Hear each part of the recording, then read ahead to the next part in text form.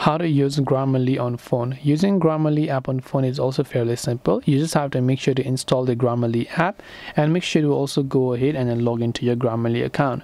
Right here, when you open the app, you can write something and ask it to tone it down for you. So you can just go ahead and then basically I ask whatever else it is that you want it to write, and once you've done that, you can ask it to check for spelling mistakes or whatever else it is.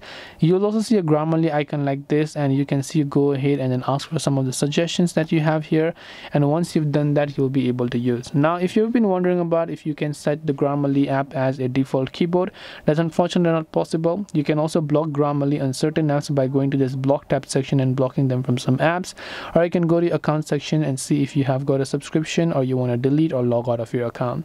This way you can use Grammarly in your phone. I hope that this video really very helped you. If you have got any further questions, feel free to also leave them down in the comment section below. As always, thank you very much for watching till the end of this tutorial, and see you soon in the next video.